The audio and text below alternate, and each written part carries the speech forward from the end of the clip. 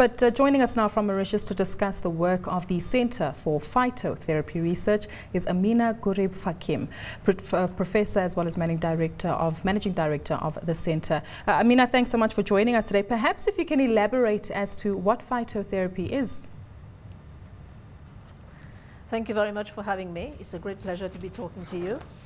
To begin with, I think before I go into phytotherapy per se, I think we could look at the contribution of medicinal plants, because as you know, medicinal plants is at the basis of modern medicine, and this also encompasses the traditional knowledge that we in Africa can be proud of.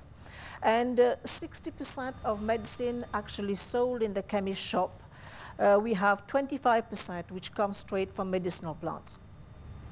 But unfortunately, if you look at the law of the potential, in fact, the weight in terms of dollar for this sector, we're talking about $60 billion in terms of weight economically.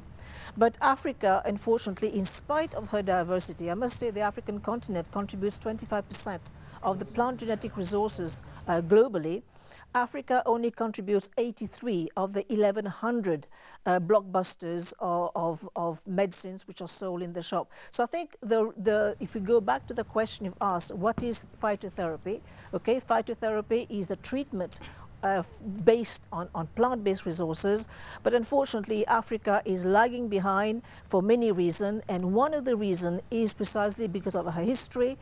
Not much importance has been given to traditional knowledge, unlike China and Asia, in India especially, where they've had full government support to actually valorize and really consider seriously the input of herbal knowledge in the sector. So if we manage to actually look into this very seriously, we can make a significant contribution to this very sector. And one area that has to be looked into is the issue of documentation. You know, documentation of traditional knowledge. In Africa, we say that when an elderly person passes on, we have burnt one library. So documentation has been my priority. Documentation of the traditional knowledge that leads precisely to phytotherapy has been a key focus of my research. I mean, it's interesting that Mauritius, being a small country in land space, would be focusing on this area. Is it a reflection of the diversity that you have of plants on the island, or is it because of the opportunity that you're seeing? You know, Mauritius, just like many parts of South Africa, for example, the Fynbos region, we constitute one of the 26 hotspots of biodiversity globally. So it's a question of capitalizing on what we're good at and what we have. And one of our assets is precisely this rare, unique plants. Now, if you look at the WHO figures, it says that 80% of the world's population depend on traditional medicine for their primary health care.